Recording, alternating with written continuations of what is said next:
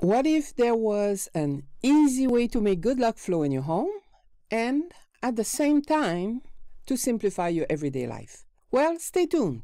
I'll be back in 10 seconds to give you 3 simple interior design tips to create feng shui in your home.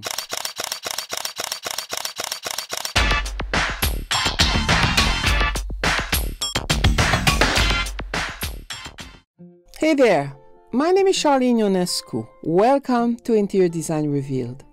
If this is your first time here and if you would like to learn more about interior design, start now by subscribing. Better yet, join my Interior Design Revealed Club for free. There's a lot to say about Feng Shui, but today I am going to show you simple ways to create Feng Shui in your home. So, what is Feng Shui? Well, Feng Shui is the Chinese art of placement. It's been practiced for over 3,000 years and it's all about movement and circulation.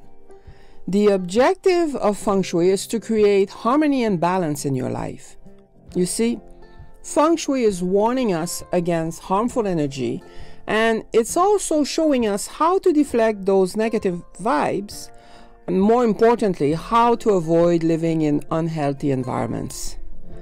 In other words, Feng Shui is all about creating more harmony and more balance in your life, in your house, and that will encourage good luck to flow in abundance.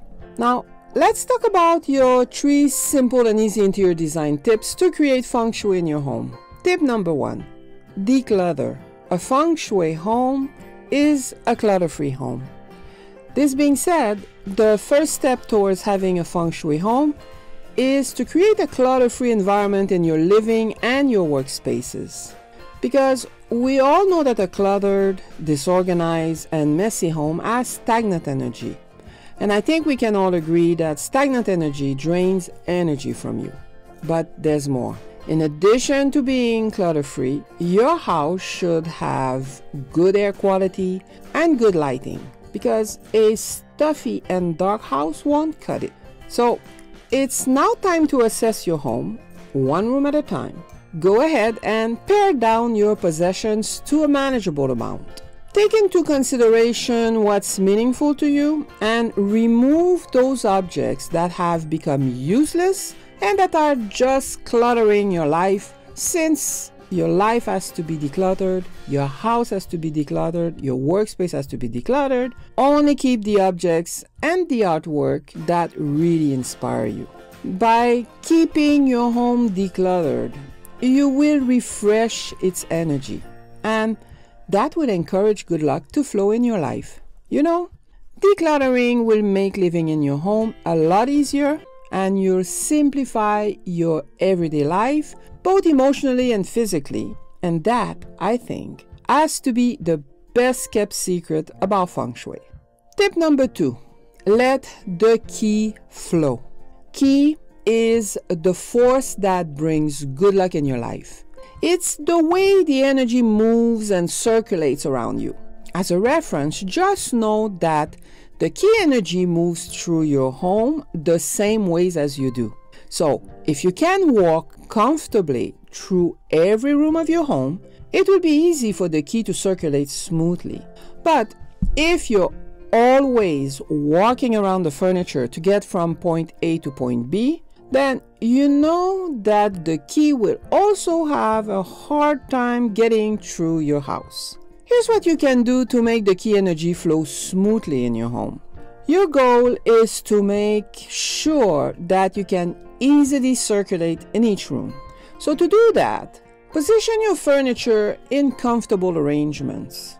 Look at the placement of your furniture. Does the layout work for you?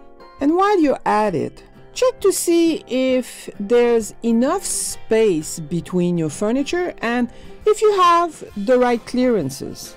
Because if the furniture layout is awkward, the chances are that there are too many pieces of furniture in the room.